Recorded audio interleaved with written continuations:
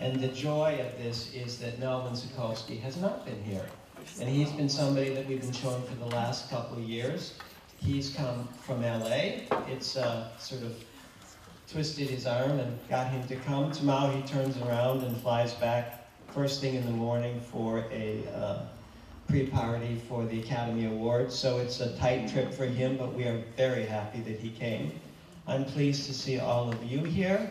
Harry and Gigi Benson and Joyce Tennyson, two fabulous artists that are part of our roster here. We are very pleased to have you here today as well. I also want to thank, I'm being told basically to sit in the chair and be nice. I don't really do a lot of the work for these shows. It's a mountain of work. And our team is amazing. So Gabe designed the show, Rosanna pulled it together, Jody's made all of the arrangements with Jay for what's going on here. Cece has done all of the audio-visual, and Mario's helped too, and Mario has written the press releases and conducted an interview with Melvin. So we are extraordinarily happy to have this show, and I'm thankful for everybody being here, and I'm thankful for my team because I really can't do this. They do this, so it's wonderful. Can you, I think a good place to start is, when we were speaking, you said, when you grew up, you did not grow up a privileged life. So can you talk about how you sort of evolved into a profession of photography? I will make an attempt. I came from a very poor family in New York City. We lived on the Lower East Side. And I was literally a depression baby. At that time. And is somebody talking? No, it's just his phone. He's turning it on. You've got to talk into your mic. I will talk into my mic. There you go. And I started to look at photographs, starting with my father was working at a place that was a lithography place. And he would bring back magazines and books that they printed, and I would look at them and say, well, where did this come from? He'd say, I don't know. And then I saw things that they had done for Harper's Bazaar. So I went out to the newsstand and found the magazine. I wanted to be in Harper's Bazaar. Everybody laughed at me. They said, you don't understand. What do you know? You're just a kid. So I started taking pictures at first at the newsstand where there was a homeless person. And when I brought the picture and developed it and made a print, I felt very bad because I realized I had no right to take a picture of this man who didn't know me. And the picture made everybody that looked at it feel very bad. And at that time, subconsciously, somehow, I decided that I wanted to take pictures that made people feel good. I was not interested. There was enough you could see around you. Why not make somebody feel good? So I started to take some pictures for myself that I thought were feel-good pictures. And I brought them up to an advertising agency called Holden and Birnbach. And somebody there was an author, Ira Meza, said, there's something about your pictures, kid, that I like. So keep coming back and I'll get something for you to do. So what I did was I came back in about a month, and he reaches under his desk and throws me a coat with a fur collar. He said, if you do something decent with this, that's the word he used, I'll give you a name credit. So I took a picture of, I actually took a picture of my wife in it, and some friend of mine said, you don't understand. Get somebody that's a famous model. You're doing everything through your own things that you love, and that might be right for something, but, so I called the Eileen Ford model agency, and they said, we never heard of you. They said, where are you located? I said, at that time I had rented a studio at 322 East 39th Street. So, oh, you were around the corner. So who do you like? I said, Anne St. Marie.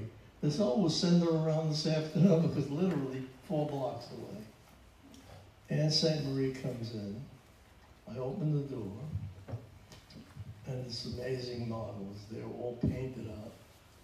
And I had 6 sheets of film that I got that were left over from Bill Hilburn, was a photographer at the time, and I knew his assistant, who gave me 6 outdated sheets.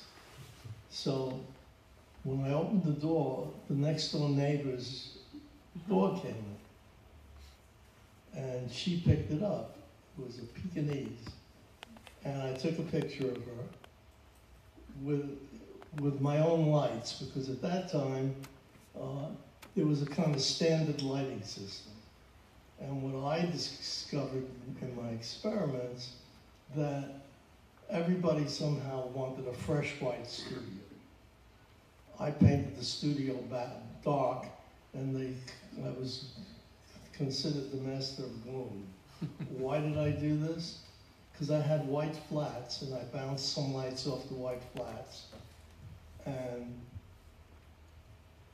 what I discovered was that if you didn't have white bounces everything like a ping pong ball, all over the place.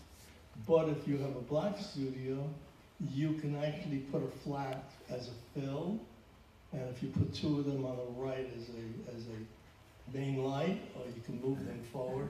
So I was learning how to see through the camera on the ground glass light.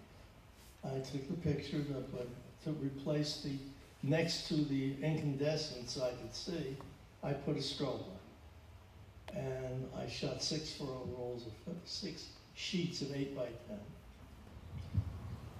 Took them up to Ira. He said, this is pretty good. So he ran it in Harper's Bazaar as an ad. And up the side, it said Melvin Sokolsky. And I was so thrilled when it came out. And then about 2 weeks later, there's a voice on the phone calling and says, hello, my name is Henry Wolf.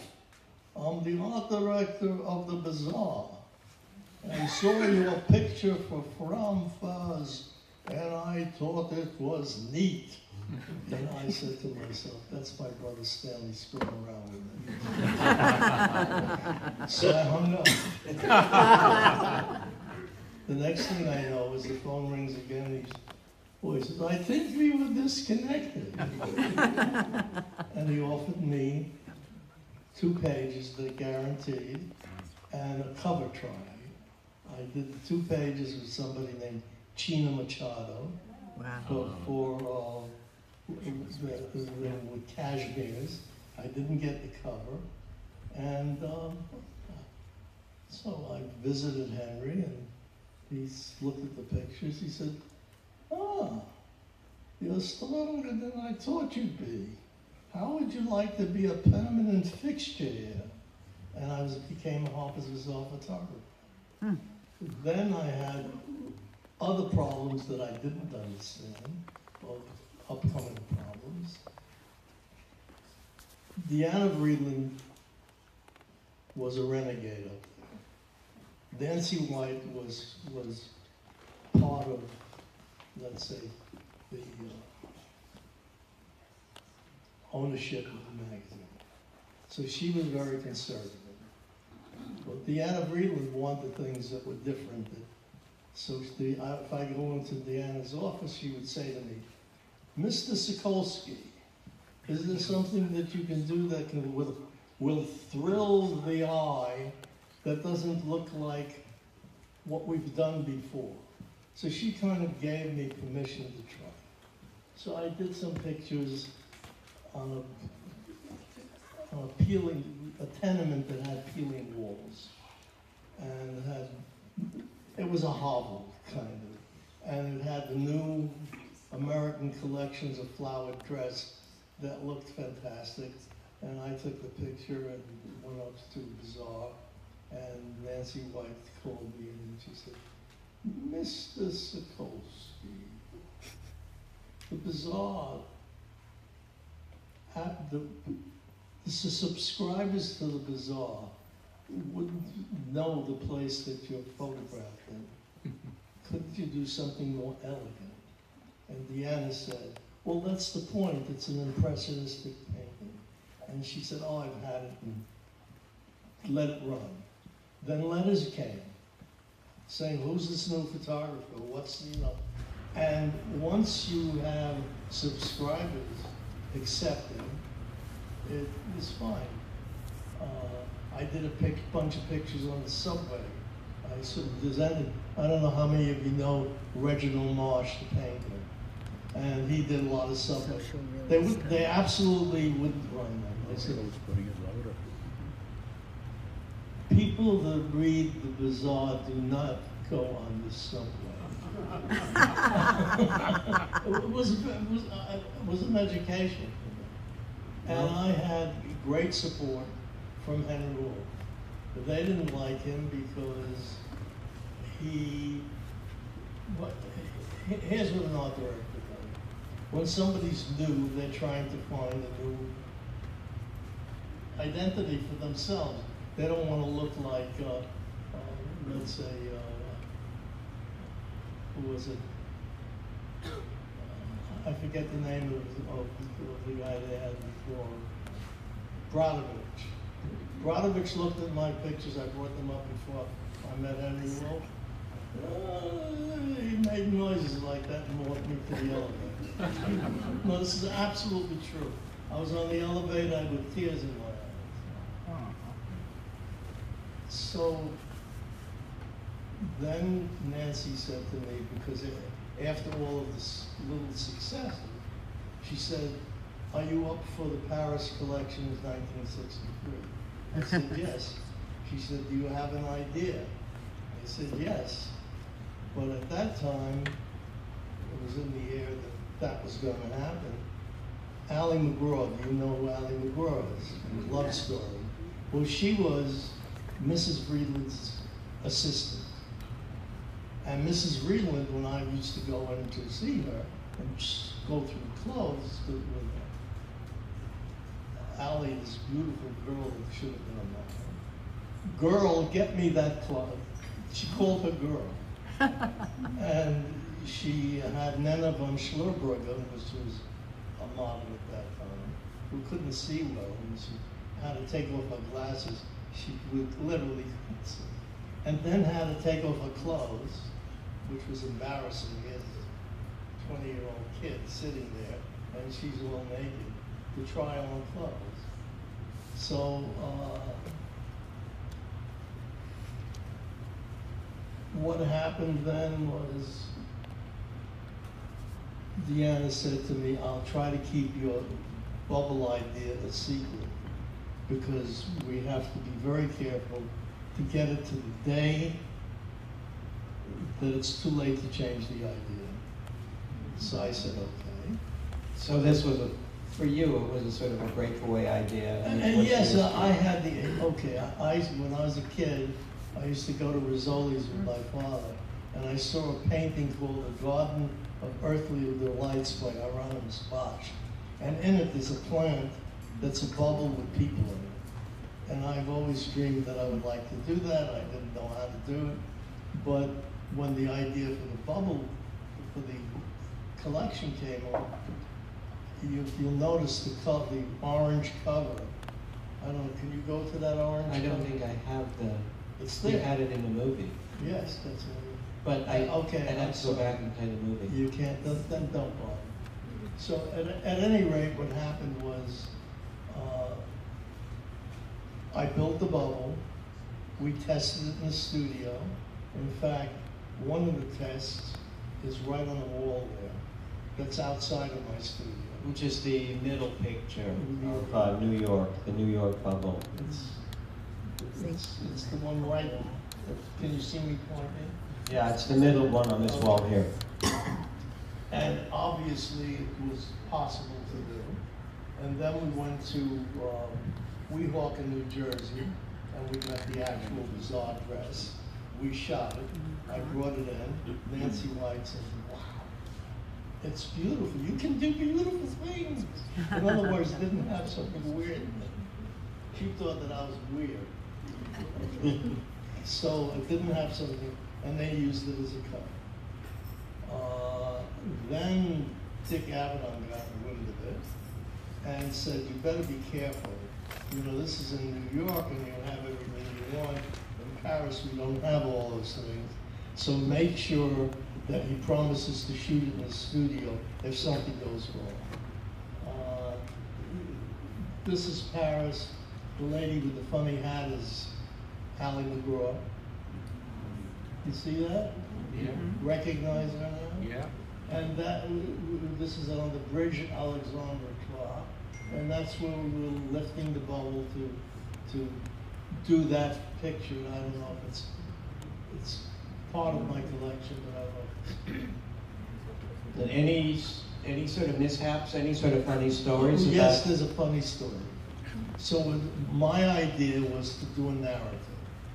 You start over New York, you land on the Seine, you go through Paris, but my idea was any place around Paris that you shoot. It's not going to look, all the doorways, signs, I didn't want to do the Eiffel Tower, I didn't want to do a travel hour. So they understood that. So we had a hairdresser named Alexandre, and they had a special, the petit camion for, sorry to be butchering, for Alexandre.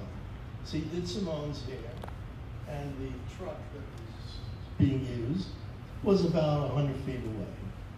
And Simone came walking down, walked over to the bubble, and by that time, it was, when you're shooting the collections for March, it's late February, and her hair was blowing all over. So the editor said to me, you know what, I think we ought to gather up and get to the studio because this stuff is going to be coming you have a dress for an hour. So I said, wait a second, we can do it. They said, well, how? I said, Alexandre, come with me. So I put Alexandre and with Simone in the bubble. He did her hair, he slipped out, she stood up, I shot 20 rolls of film, and I had the bubble on the set. Okay? So now you discover something else. There's a dark room that's a block away from the St. Regis Hotel where everybody's living. And in that dark room, you make the prints that are supposed to go into the pouch for the next day to get to New York. Now, I shot them, and Nancy White, who was living in the St. Regis, said, I have to sign off on everything. So you come to my room, I don't care what time it is.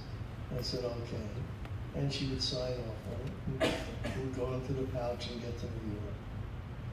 So there we were, we shot through most of the collection, and we were on the last picture, and I had an assistant named Frank Finocchio, who had come from the Avedon studio because he started to socialize with some of the clients and people that he was photographing. He got fired. And they said to me, right? Yes, that's Frank Finocchio. They said to me, do you need an assistant? I said, yes. He came, and he taught me a lot because I didn't know how to archive anything. So what he would do is number the negatives. If there was a choice negative, he'd put a notch on it, put it into manila envelopes, wrote what it was about. I just shot everything and put it in like 1, 2, 3, 4. So Frank was a great help. Can I ask you a question? When you look at the bubble pictures, especially the bubble pictures in France, and you see the people that are watching, most fashion work, if it was shot in a studio, everybody that's there belongs there. Well, these are, what about the people? Here's my idea. The idea, let me give you. let's say all of us walked down the street, and all of a sudden there was an explosion in the sky, or two people flying down towards us. Everybody would react in their own way. My idea was to put something in the perspective that nobody would expect. So there's everybody's dressed in their own clothes. If I went to a school, those are all school people. So those are not extra? There is not one extra in these pictures. Gotcha. They're people just responding in awe to what they're seeing. Yes. Not that would be phony. Here's what you had to do. You didn't have to direct. The only direction I may have done is like, let's say when the cop came up to Simone, I would go like,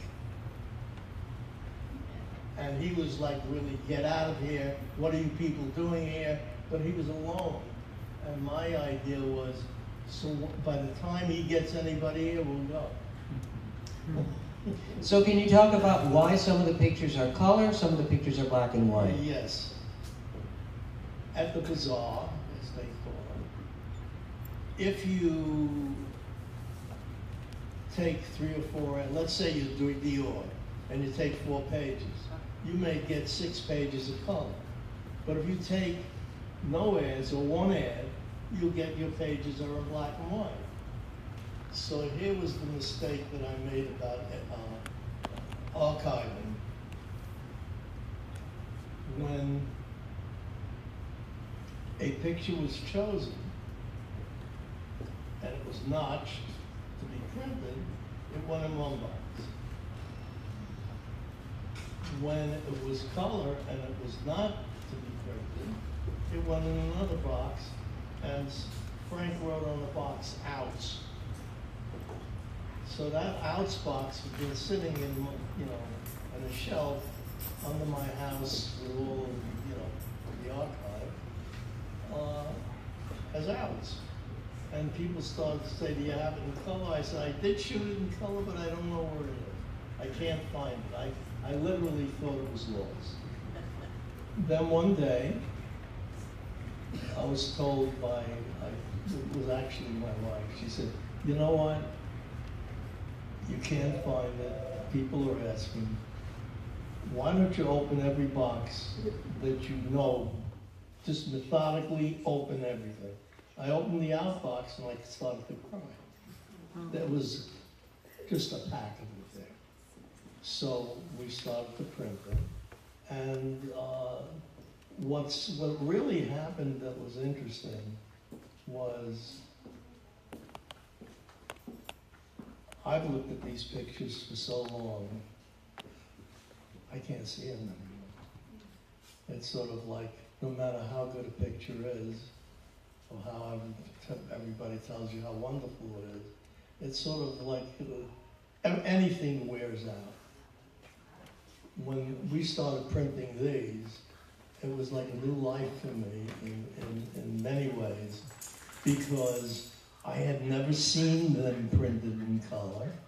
But besides that, I realized that when you send stuff up to a magazine, the art director makes the choice. And then they say, do you like it or whatever, but you have they picked all the wrong pictures. If you look at that issue and look at what they picked, it's scary. And what I discovered after a while, the closer the picture, the suit was or whatever the girl was wearing, those are the things they chose, because management wanted to show details in a dress that somebody was going to buy. It was the difference between, let's say, Deanna and Nancy, 2 very, very nice people. One was somebody who said, you see these buttons? They're so-and-so. And Deanna wanted an impression. She said, if you love something, you're going to look at it, and if you try it on and you don't like it, you're not buying it. These are expensive clothes. At any rate, that's what happened. And what was it like working with a crew? I mean, Simone Delacour, for example, your model. How was she? And all the people that, with the boom and the crane and the, okay, to coordinate here's the this. thing. Here's the thing I discovered. We did everything with people in my studio. We had Eli, we had my brother helping me, in other words, Frank Finocchio, Ali.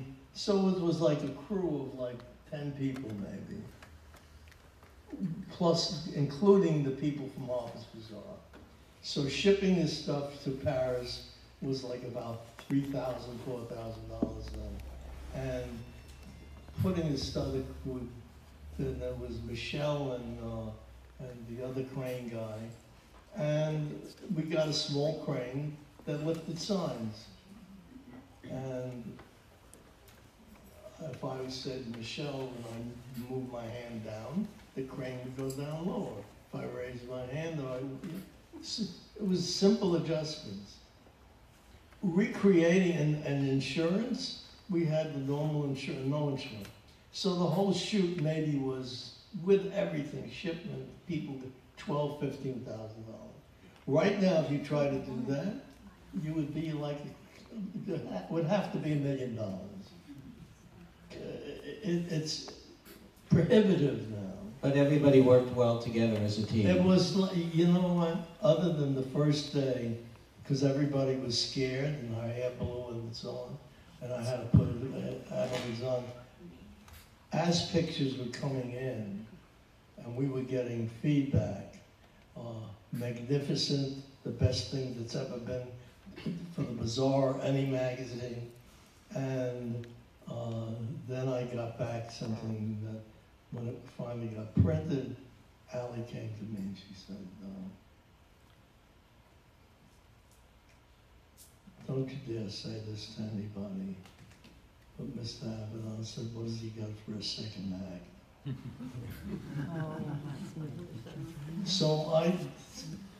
Then I couldn't figure it out, and at that point, Henry had left, and he became a friend and gave me a lot of work in this other show magazine and all of that. I said, I don't understand. He said to me, stop being a 12-year-old. I said, what do you mean? He said, he sees you as competition. I said, how could that Dick Abaddon say? Dick Abaddon looked at was like 12. He was God. And I didn't understand that until after that happened. So I have another question for you. The three photographers that we're showing here, Jim Lee had a very active commercial life, doing fine art pictures and doing a lot of commercial campaigns. Albert Watson, the same thing. He does his own editorial work, which is a sort of fine art work, if we call it that, and a lot of commercial work. What about you? What was it like to do a lot of commercial work? And were you allowed to be as creative as you wanted to? And how did you mix the two? Actually, yes, because somebody told me a story, and it was Irving Penn, who was like a god to me. You gotta understand my age, and these are like all the guys. Did some makeup ads, and when you looked at his editorial work, it was streaked on people's face, like wonderful editorial pictures. But the ads were very straightforward. So when they asked Mr. Penn why he couldn't do it to look like editorial, he said, you gave me a job that was supposed to solve a advertising problem, and that's the best way to solve it. You didn't say to me that you wanted something offbeat or whatever. When I thought about it,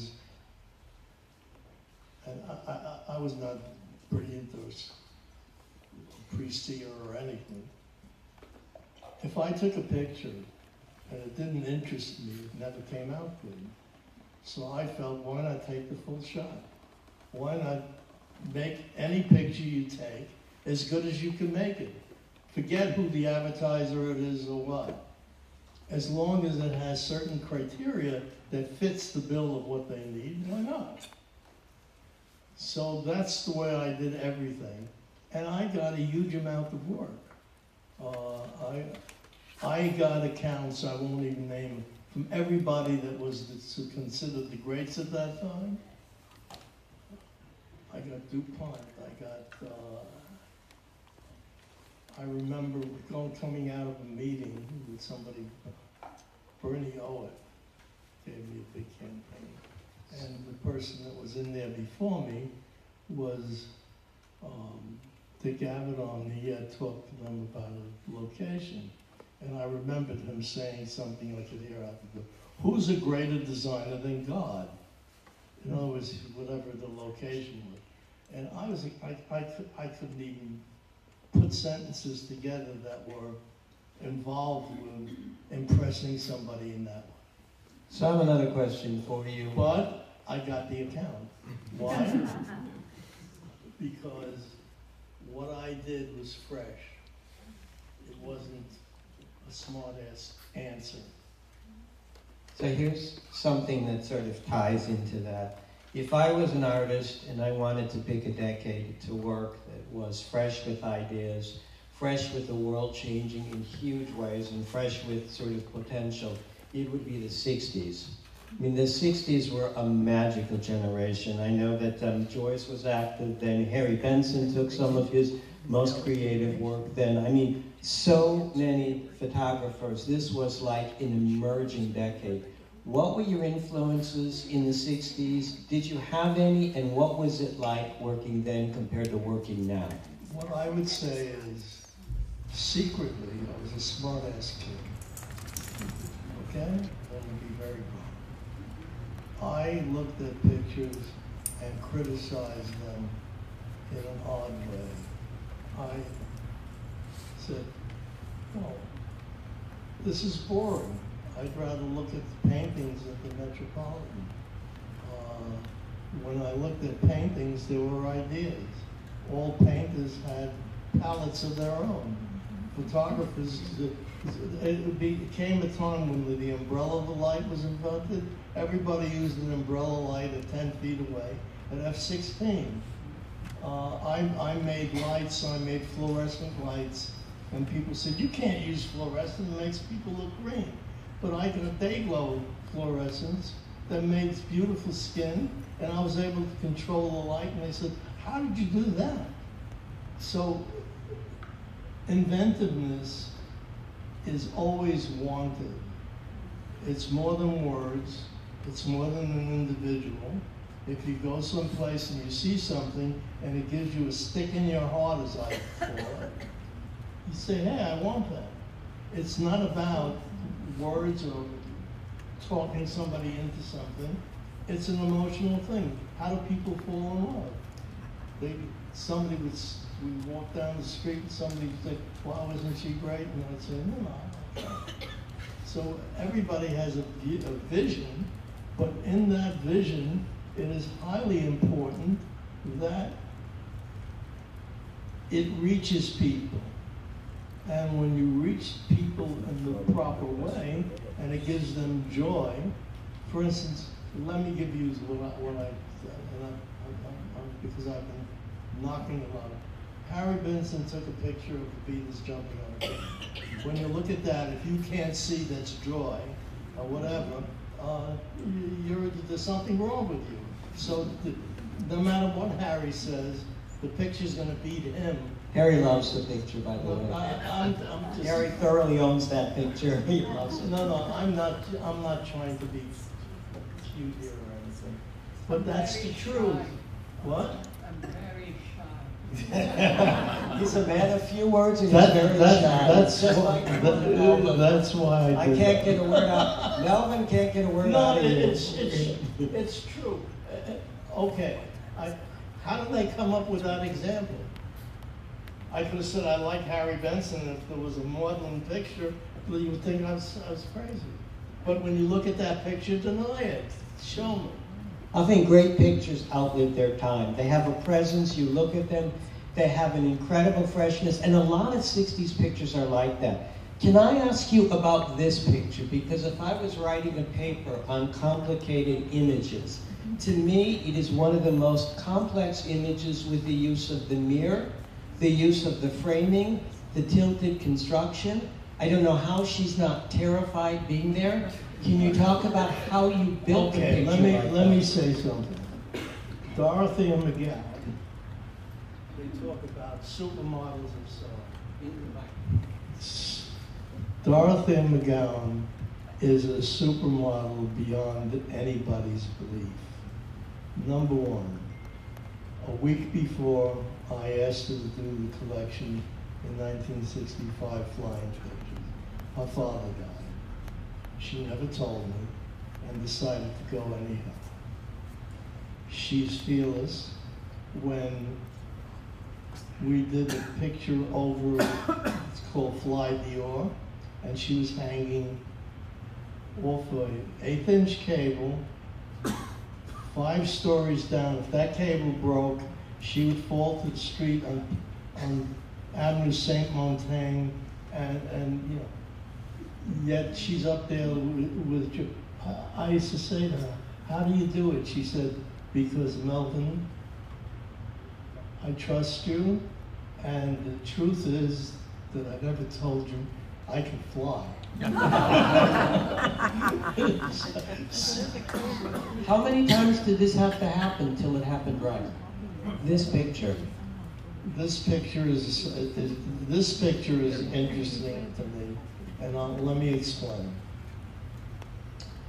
Do you know Velázquez's Las Meninas? Yep. Yes. Well, in Velázquez, he paints everybody in a mirror. In other words, you are looking at things through a mirror, including himself. So what I did is I found this. This is this place is the dining room in the St. Regis Hotel. It's not a set. And what I did was I flew her behind me, and she's reflected in the mirror. So you see the people.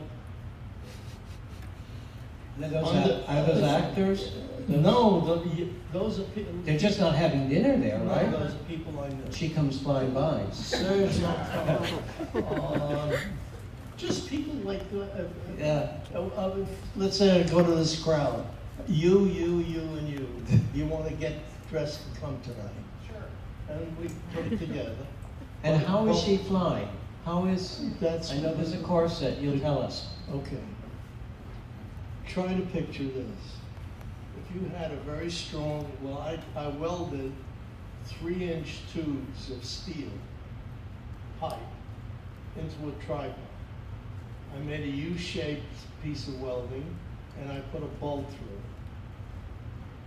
I put a cable with a winch at the back, like a hand winch. And the cable dropped and hooked onto one of the 3 hooks. If you took the top hook, she would hang straight. If you took the middle hook, she would lean more towards you, and so on. So I was able to control that. And 2 guys sat at the other end. I could take that thing in here. That was anywhere. Here's the problem. Not the problem, here's the solution. I was never an engineer. I never had the great education that I would have liked to have. I started at CCNY and had to leave because my father got sick, came down with multiple sclerosis, and I had to support a whole family. But if I had an idea, I was unrelentless to do it. I dreamed about it, I could see it, and I somehow, as if I lived in another life, I knew how to do it. And it always worked. Yes, it always worked. In fact, Eli, who was a safety freak, my studio, said, Melvin, you're not an engineer. This is a human being you're putting in there. And I say, Eli, let's test it. And when we would test it, I would put like a 250-pound person on it, and we'd have to put a 3rd person on the other end. I said, break it, jump. They couldn't. So then he started to trust me. But where it came from, I don't know. I I just saw it. Can I ask you psychologically too about, if I was a sort of a psychologist, a lot of the pictures that you're really famous for are pictures about flying, or pictures about defying gravity. Where do those come from? Okay. First, this is, when I was a kid, if I had a fever, I sort of felt that I could levitate off the bed. And I would ask my mother, did I fly into your room? And she'd look at me like I was nuts. But whenever I had a fever, I felt that in fact, today, sometimes I have a feeling that I can levitate, but I just can't figure out why it's not working. But look, we're complex creatures, and things happen that we don't understand. For me, my son is pretty much like this too. We're looking at the stair rail here. And I said, look, it's beautifully made. And my son, who's a details person, said, yeah, but the bolts are mismatched. Okay, that's the oddity of who we are. In a sense, though, define gravity. I have a term that I always use. It's come across because I would show the copyright patent guy 2 pictures. He says, but they're the same picture. I said, no, they're not. I said, you don't notice that her head is tilted up? Oh, I didn't notice that. Well, you should notice that. That's your job to notice what's different. If you're sitting there and you move your hand to your knee, and I took a picture of you where your hand, isn't it a different picture? I call it aesthetic blindness. And you know who's aesthetically blind? Most every museum. No. Most every gallery. They don't actually see real details. For instance, in Harper's Bazaar, Bubble on the Seine, if you get the magazine, it's not the picture we use. My head is tilted up. The one that I use is where head's looking forward. It's okay. If you look at the strip of 2 1/4, it's the next shot. She did this, she did this. One's better. When you're looking at a bunch of contacts, don't you make a circle on the one you like best? Because somebody at the magazine thought that was better because she liked it better or he liked it better? That's nonsense. If you did an edit, you could get Picasso here, and you said, pick out your 5 best pictures. And he pulled out 5 pictures, and you look at them, and they weren't the ones that we are seeing in every magazine and so on. Would you say you're wrong? I mean, the originator of any idea had reasons that are beyond any of the ones you could pick. But you certainly have a right to like what you... I was with a friend of mine named James Rosenquist, and we were looking at a Picasso exhibit. And they had a person walking along with us, and that person walking along with us was somebody telling us about Guernica, the Picasso painting. And a lady was standing next to us, and as she was walking around, she said to her friend, "My Gloria brought a picture home from school that's much nicer than that at the end. I put it on the refrigerator, and everybody loves it." She has certainly a great person, great right to believe that, but it's not. Historically, if you looked at everything on the planet with the highest sophistication and reasoning and so on, Gloria's picture is not better than Guernica. We've got a little bit of time left. I want to show something that's 50 years later, It's hard to think when you see these bubble pictures because they're so fresh. Okay, let me explain this one. Go ahead. Do you want me to? Yes. No, that's what we want. Okay. Harper's Bazaar called me and said, would you like to do a new shoot with the bubble? I said, sounds interesting. So I said, but I don't know where the bubble is, I have to build it. So they said, okay, we'll give you money to build it. So we built it. My son and I went through, why don't you go show them how we built it?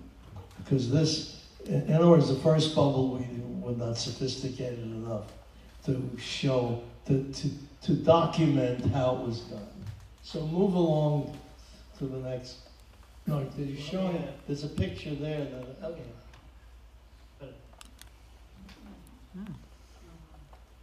the way it's made is there's two hemispheres. They take a sheet of plexiglass, 3/8 of an inch thick, and they put it on a flat board, and the flat board has a hole in it that's 6 feet. And then they heat it, and it drops down to a 36-inch point where they stop. They let it cool, so now you have two hemispheres. I put a ring on them so I can hinge it, and there's also another visual reason for it. The visual idea is that if you don't have the ring, you will be able to see yourself. With the ring, the reflections, I can avoid them. With the ring, when I tell my smart-ass story, it has, in the rings, it has jet propulsion abilities. In other words, this, do you realize, I make believe I put a cable on it, but that can fly anywhere on the planet. Einstein gave me some locomotion ideas, anti-gravity ideas that are incorporated in it, and she is piloting a rocket ship to go. She can go to California in 20 seconds. If you don't believe it, you're going to be surprised a couple of years from now. But that's the dream of flying, and I think that's artists. They sort of leave the daily life. Okay, so we built this thing, and something happened. I needed to get a crew that was